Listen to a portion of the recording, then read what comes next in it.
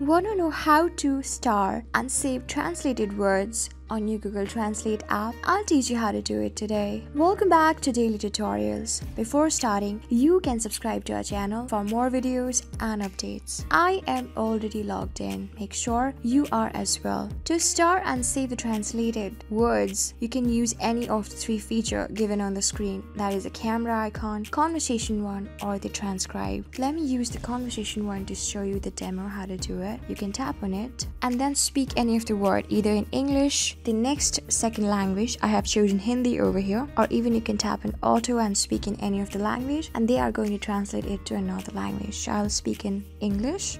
How come artists are going to survive from this day? Every art of theirs need to be monetized. An artist need to be poor. You should be given a freedom to create for the world and for himself. इस दिन से हर घंटे जीवित रहने के लिए संघर्ष को कैसे जोड़ा जाए? यदि मुद्रीकरण की आवश्यकता है और कलाकारों को आपके लिए होने की आवश्यकता है तो दुनिया को अपने आप में बनाने के लिए बनाने की स्वतंत्रता दी जानी चाहिए. So after the particular translation, you can just tap on this rightward directed arrow below this second language one. You can see that this is the particular translation, and above this Hindi one you can see an icon of star. Tap on it and then go back. You can see that it has been starred and saved to your particular home page. So this is how you star it. You can even use the camera feature. Tap on this camera icon and then use it for any of the thing. Let me choose by tapping on this flash icon on the top right corner,